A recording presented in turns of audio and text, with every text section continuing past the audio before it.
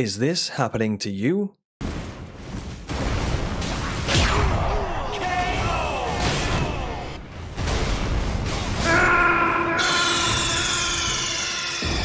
Then you're in the right place for video game training.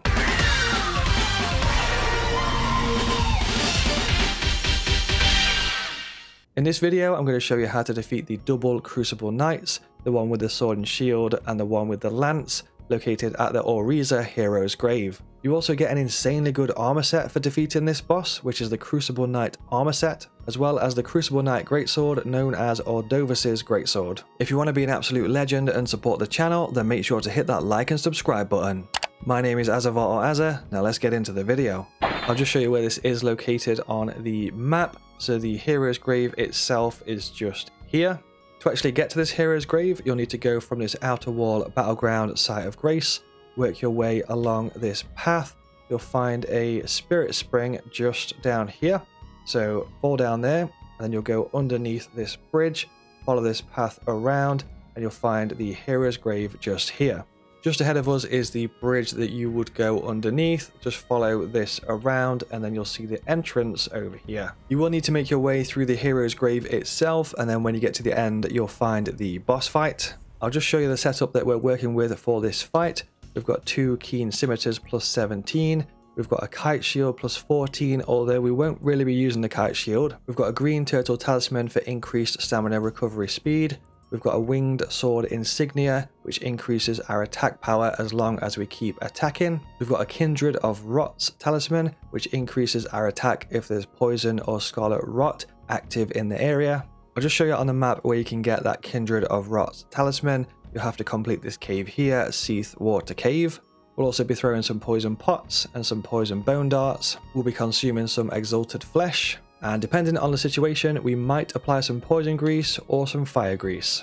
Okay, so let's get into the actual fight. What we're going to be doing here is focusing on the Crucible Knight first and taking him out. That's the one with the lance type weapon. And then we're going to be switching our focus to Crucible Knight Ordovis. That's the one with the sword and shield.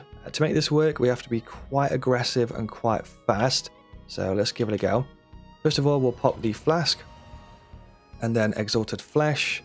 And then fire grease. Then we'll get the poison pots ready, enter the arena, use summons straight away, lock on, throw 1 poison pot, and move towards our right a little bit. Get ready to dodge this bad boy. And we want this guy's attention to be on us, and kind of like bring him away from the spirit ashes a little bit. We need to land 3 poison pots to make sure poison is applied, and then we need to be hyper aggressive on this lance guy. So just go crazy, try and be as aggressive as humanly possible.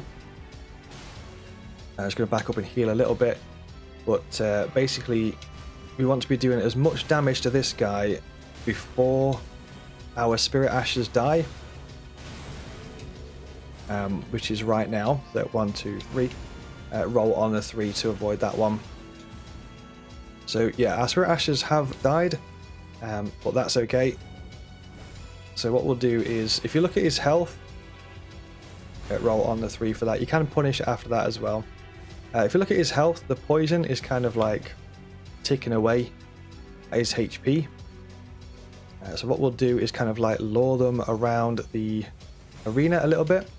You can heal if you've got some good distance. And you could also throw some more poison pots or some poison darts at this guy, because he doesn't have a shield.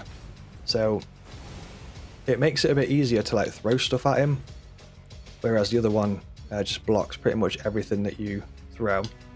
So just try and get your additional items thrown at him, like poison pots or poison darts, or if you've got any lightning pots or fire pots or anything like that, just try and throw them as the poison is kind of like ticking down his health.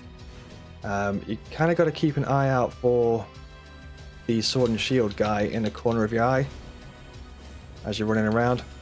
The poison has worn off, but that's okay. So what we'll do next is only really going to take like a couple of hits to actually take him out, but yeah, just keep an eye out for the sword and shield guy in the corner of your eye, otherwise you will get kind of punished by that guy.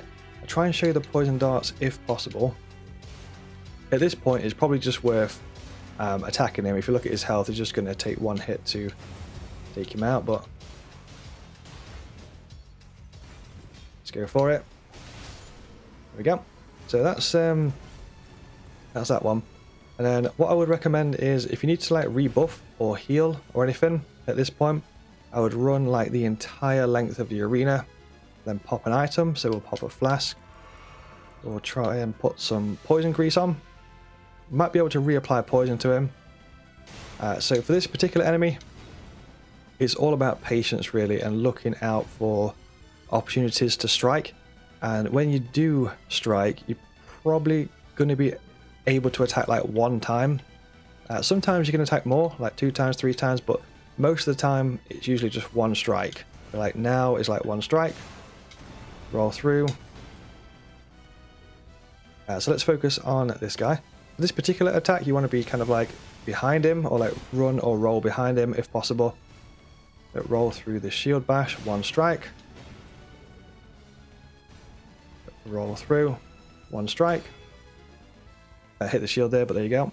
Try and once again try and get behind him. Usually one strike, sometimes 2 strikes with that one, depending on where you land and stuff. One strike, one strike.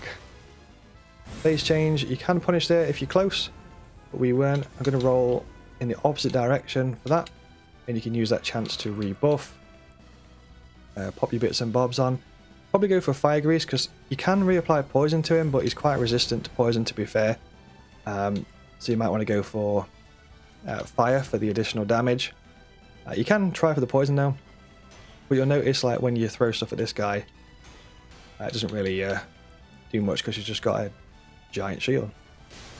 He's got like mechanics where he punishes item usage as well. So if he's like a mid-range distance between you and him, if you use a flask or an item, he's kind of got like a gap closer. So that's why we get like insane levels of distance. But in his second phase like this, it's quite similar, apart from he uses a few extra attacks. So we'll try and reapply food buff if possible. Might even have a chance for fire grease if we're lucky, but there we go. So one attack. That's the tail. The tail whip is insanely fast. This time we're going to roll through him. Probably going to tail whip. That's the double tail whip because it's got a slightly longer animation. You can punish twice after the double tail whip. This one we're going to try and get behind him once again. It's a little bit spicy on that one because it's got a crazy like area of effect on it. But yeah, just be careful of the double tail whip animation. Might see it again here. Roll through him. Going to go for double 1 and 2. You can punish here. I'm not going to do it because it's just going to kill him. And just want to show you some more bits and bobs first. Roll through, punish once. That's a single tail whip. So you can punish after the single tail whip, and you can punish twice after the double. Once again, you can roll in the opposite direction if you need to rebuff. Reapply some fire grease. And just be like really, really patient, looking out for those chances to strike like there. We'll roll towards him, see what he does. Probably double 1 and 2. You can punish twice after that one. Other than that, that is the fight. Hopefully you enjoyed this video and it helped you out in some way. If it did, remember to like, subscribe and drop a comment. You can check out all the other content that I make at Azzavhar.com.